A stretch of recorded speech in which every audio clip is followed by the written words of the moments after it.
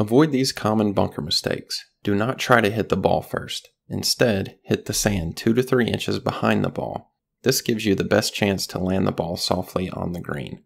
Avoid decelerating into the ball. When you slow your swing, the sand will grab your club and you will end up leaving the ball in the bunker. Don't leave your club face square. Instead, rotate the face open to allow the bounce of the club to interact with the sand. If you leave your club face square, or even worse, closed, the leading edge of the club will dig into the sand. Avoid these mistakes and you can impress your friends like this.